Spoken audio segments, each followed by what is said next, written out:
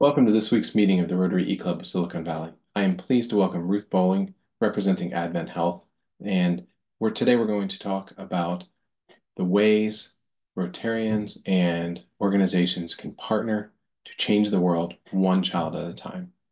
I love the idea of how Rotarians can serve in their community, how they can serve globally. And this is one wonderful example. And I love Ruth's story and how she comes to be a development officer talking to us today and has talked to many Rotary clubs in the past.